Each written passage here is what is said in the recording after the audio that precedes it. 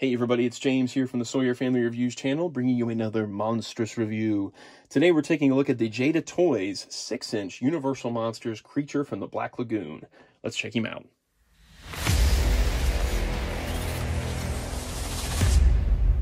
Okay, let's start things off with a look at creature in the box. So these Jada Universal Monsters lines obviously draw some inspiration from like Star Wars Black Series, in that they've got these window style boxes with the cut out here along the side and cut out along the top. It really feels like a Black Series style box, and that's fine to draw inspiration from other lines and you want to kind of match what's going on with 6-inch lines. I think that's pretty cool. So you've got the Universal Monsters logos here, the creature from the Black Lagoon movie logo down below, this nice blue patterning along the sides, an image of the creature on that side, some black and white caricature type drawings of some of the Universal Monsters on the side. What's interesting is that they don't have Dracula on there. So Dracula's in the first wave, but we only have 3 from the first wave pictured along the side. It's kind of strange. Universal Monster logo up top, and then we've got the other figures in the line, and then a bunch of write-up down here. You know, the usual stuff. JadaToys.com. We see Frankenstein, Bride of Frankenstein, Dracula, Creature from Black Lagoon. What's cool is they do use the correct logos for each one of them, and also available there. Here's the thing: you can definitely tell, even by the back of the box, that they did not get likeness rights for Bela Lugosi or Karloff. They don't look like them. And usually, I think you have to even note if you're losing the Lugosi likeness. I think you have to actually put it on there. I don't think you do with Karloff, but I think you do have to do with Lugosi, but it's not on here anywhere. So, but we're not talking about him today. We're talking about the creature. So let's get him out of there. Okay, creature is out of the box. First impressions, this figure is pretty awesome. It is pretty great. I didn't expect to enjoy it as much as I have been enjoying it as I took it out of the box.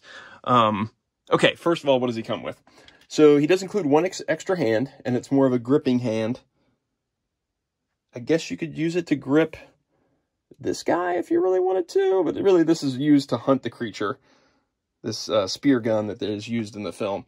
Now this is all in one solid silver plastic. It's got 2 little tiny paint apps of black on the handle and on the little spare handle here.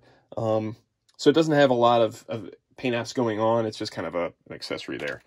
And then we've got this beige net, which the net is quite large. The net's definitely able to, you can capture your creature with that guy. Let me move these back just a bit.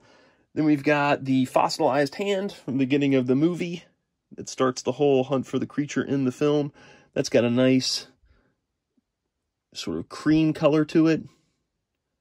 I don't really see much of a paint wash, but it is well sculpted. It's nice. Then we've got an extra head for the creature. I think each of the figures in the wave has an extra head. I could be wrong on that, though. But this one is more of a closed mouth, just kind of stoic creature, as opposed to the open mouth version that comes on the figure. Height-wise, let's do that first, and then we're going to talk about articulation and the overall impression of the figure. If I can get him to stand back up. I was playing with his articulation, so now he's all twisted around. Creature stands at... top of his head is right at about the 6.5 mark, maybe just a little under 6.5 inches. So this guy will scale well with your 6-inch figures. Let's bring in 6-inch classified Destro just to show you how they stack up to each other. Destro's going to take a tumble. So they do, it will look good with your 6-inch figures, which is the first creature, I believe, to work well with 6-inch figures since maybe the Toy Island version. Was the Toy Island? Yeah, the Toy Island is like 6-inch version 2. This whole line kind of feels like an update to the 6-inch Toy Island Universal Monsters line, in that these were very much of the style then. Like, these kind of mimicked off of Marvel Legends, with the Build-A-Figure and kind of that clamshell packaging. They were very reminiscent of Toy Biz Marvel Legends, and the current line from Jada feels like it's a answer to Black Series in their packaging and kind of their scale. So this feels like an update to that line to me. Articulation-wise, his feet can hinge back and forth, and then they're on a rocker. Then we've got a swivel. No swivel there. He does have a double-jointed knee, which can kick all the way back to there, which is very impressive. He's got rotation at the top of his hip, and it's very well hidden. Like, I didn't even know it was there inside the packaging, but there's rotation right there. and it's kind of hidden by the scales. That's really nice. That's impressive. So we've got hips that'll hinge out to there and swivel forward to there, swivel back to there. It's a nice range, man. Really nice. For a character that is, you know, scaled, it's covered in scales and pieces go down onto each other, he's really well articulated. So then we've got waist rotation that can hinge back and forth. We've got upper torso articulation that can move all over the place and going back and forth a little bit. Then we've got shoulder rotation all the way around, and then they hinge up and down. Yeah, they can go all the way into there and all the way up to there. Rotation at the top of the bicep, again, really well hidden.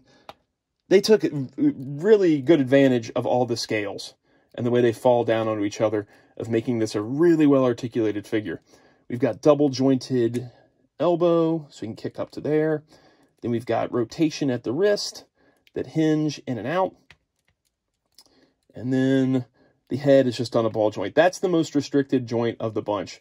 And that has to do with just the design of the head.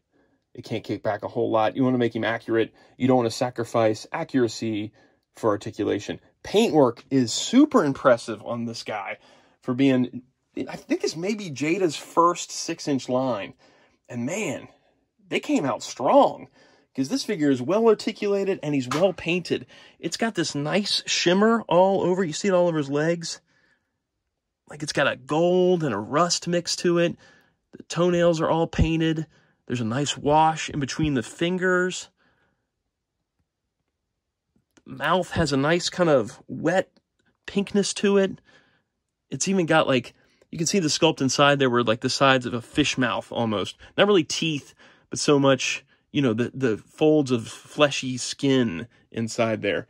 Man, the gold in his eyes. It's just really good.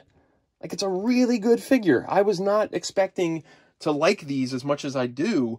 I thought that, NECA's going to be knocking this Universal Monsters thing out of the park. I don't even know why Jada's even bothering.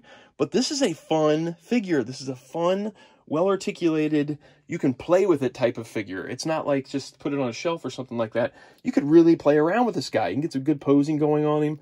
If I was a kid, if I was a kid that wanted to play with Universal Monsters, I might pick this kind of line over maybe the NECA stuff. I know the NECA stuff is really well articulated and well painted and everything.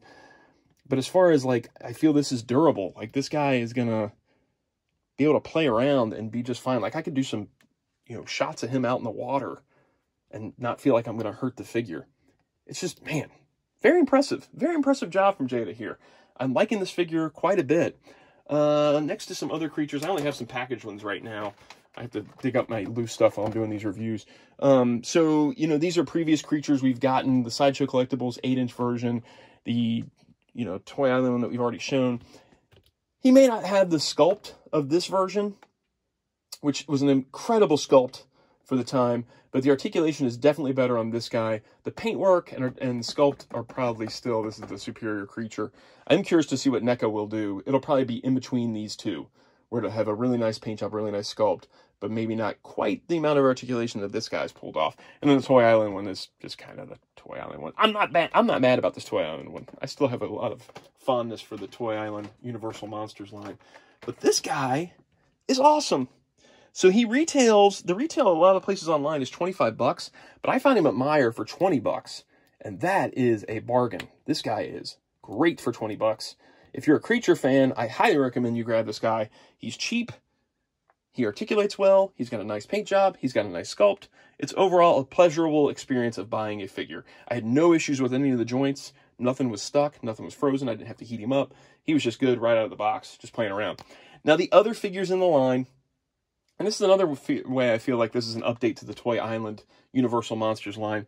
We talked about this earlier. They don't really look like Karloff and Lugosi. And the Bride of Frankenstein doesn't really look like Elsa. I don't think that the likenesses are there. And they may not have likeness rights. I feel like the Toy Island line almost didn't have likeness rights either.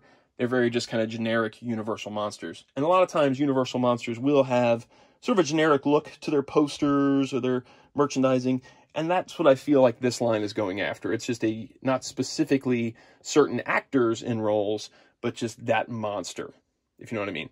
But the creature doesn't have that problem because the creature is a costume. It's a suit. It's not a likeness inside there. So the creature is very, very close to how he appears in the movie.